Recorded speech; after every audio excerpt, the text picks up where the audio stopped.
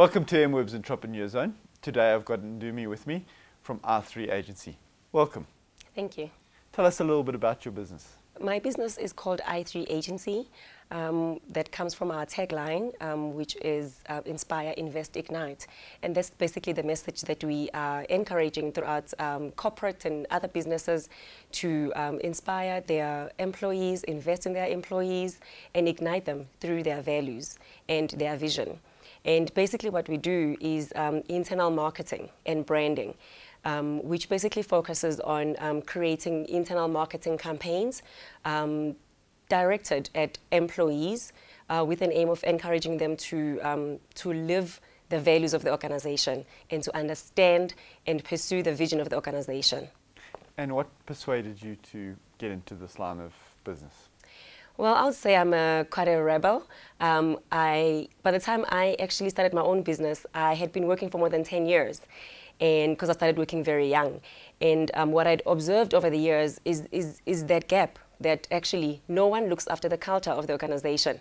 And yet everyone says it's so important.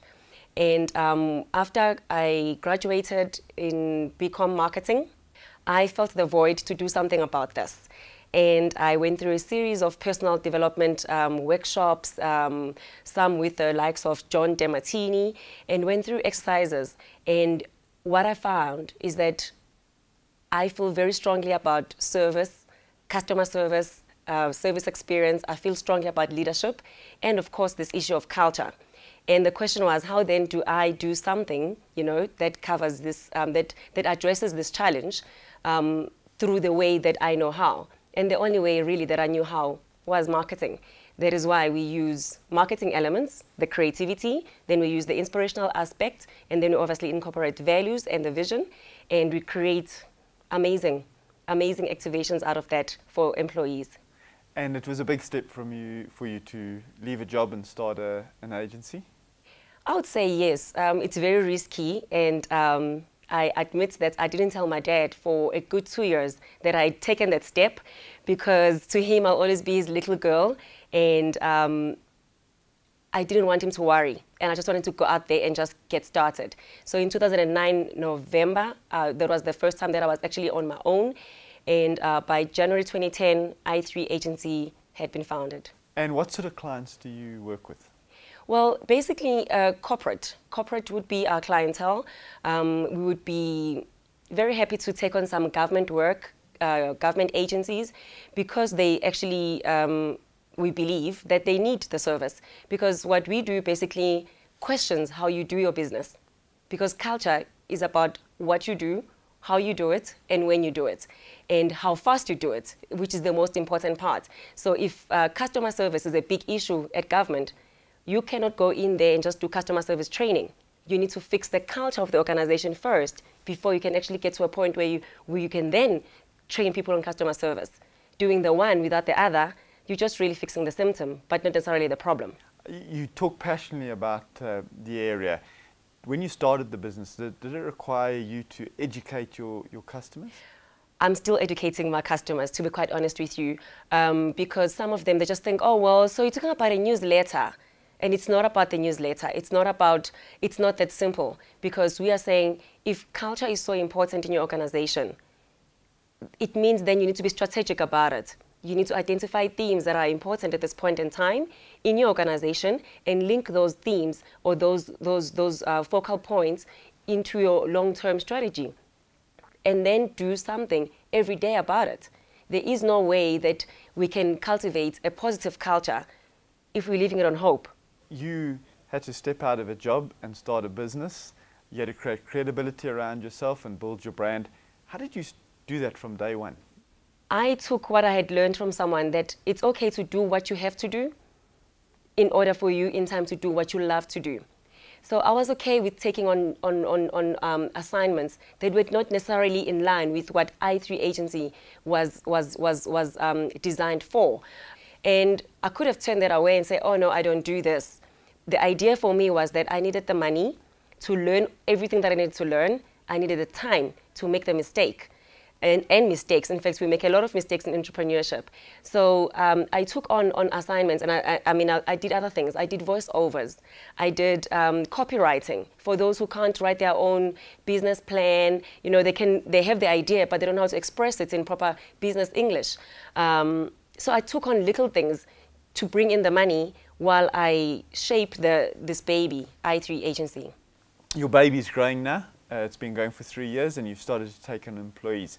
How have you found that challenge of imparting your passion and your experience and building the culture within your own business? It caught me by surprise. I must confess that I think it's easy to overlook it because you don't know, have not been there.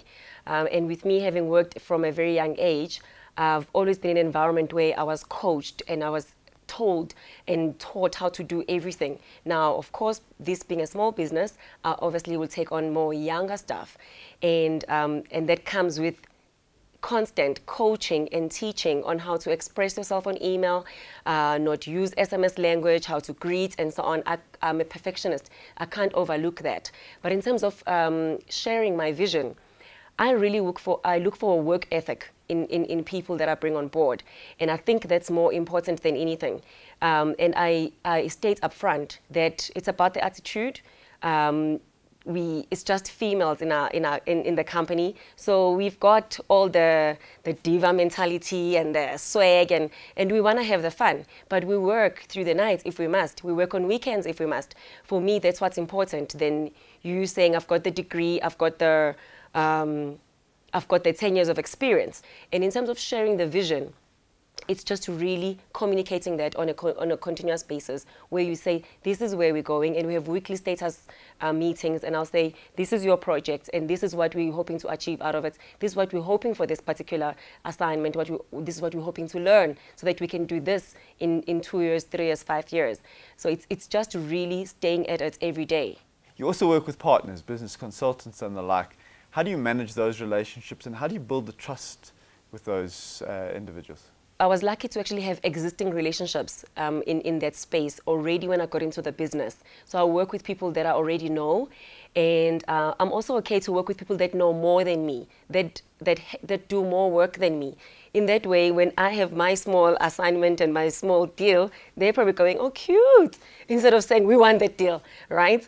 And I'm okay with that because I learn from them, and they hold me by the hand through the journey as we craft solutions for our various clients. And being part of a cultural change or promoting culture within a business means that you need to be at the heart of those businesses. How do you learn about the culture and about the ethics and about the nature of these big corporates? There's parts of it that I'll say is intuition, but some of the stuff is really obvious. For example, when people have values that are on the wall, and when you enter their reception, nothing about those values is transparent. Already, when you walk into an organization, you can feel, you can see, you can smell everything. Culture is something that people do every single day without them noticing it. Self-development, for example, we prioritize that within the organization and the people that you work with. People that prioritize self-development, because if you don't know anything about yourself, you are highly unlikely to actually even bother about knowing things about other people. So that we bring strongly into the business when we go out there into meetings, into workshops, into interactions, when we on-site doing internal activations, we are observing the entire time. And we come back, we then identify the gaps, and we build more work out of that, or more solutions out of what we've observed. For a small business that's starting to grow and the founder wants to impart the culture on that business and make sure that it maintains as the business grows, what advice would you give to them? The most important part, I'll say, lead by example. So the one thing, people copy behavior. They do what the leader does. So if you respect time, supposedly, then be on time. Whether you're the boss or not, demonstrate that instead of just saying it. So it's one thing to actually have these values that are defined by the organization, no matter how small, no matter how big, but application thereof is what's more important. Values need to be given a persona in the context in which they mean to your business. Doesn't matter what the business, how big the business is. Doesn't matter how small the business is. The idea is that people need to understand that your values are genuine, your values are not negotiable, your values are real, and that they make sense in terms of the industry, in terms of the products you are selling. But the person to demonstrate those first is yourself. And it happens in language. It's what you speak. It's what you do. It's how you do it. That's the only way I believe people can actually impart what they stand for and ultimately their vision. And there's a creative part to what you do in terms of communicating this. Yes. How do you look for creative inspiration? We source inspiration everywhere, from little children to the sun shining, right? But we attract that into the organization as well. So in terms of having the designer that looks beyond just designing, that understands the spiritual context of a design, we are constantly researching. There is never, we have a saying that we can never say we're done. Your business is growing nicely.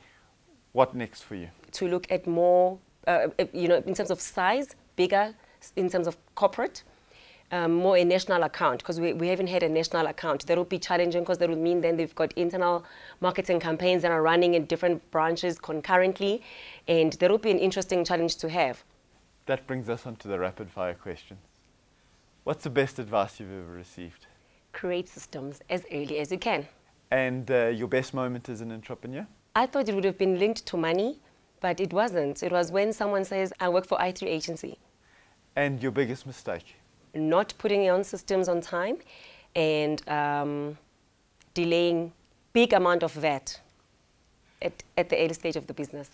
What do you look for in people that you work with? Attitude and work ethic. What does an entrepreneur need to succeed? Tenacity. What inspires you as a small business owner? Well, knowing that every day I just have an opportunity to be anywhere in the world and to make however big I wish. What would you do differently? Pay my taxes on time. What makes South Africa a good place to be an entrepreneur? I'm not quite sure if South Africa is actually a very supportive environment for entrepreneurship. What keeps you awake at night? An exciting project, a deadline. Other than that, nothing really. And what gets you going in the morning? Knowing that I've got this opportunity to make an impact in people's lives. Thank you so much for joining us. Thank you. And thank you. We look forward to the coming weeks where we'll bring you further South African entrepreneurs. I'm Paul Hobden. Thank you and goodbye.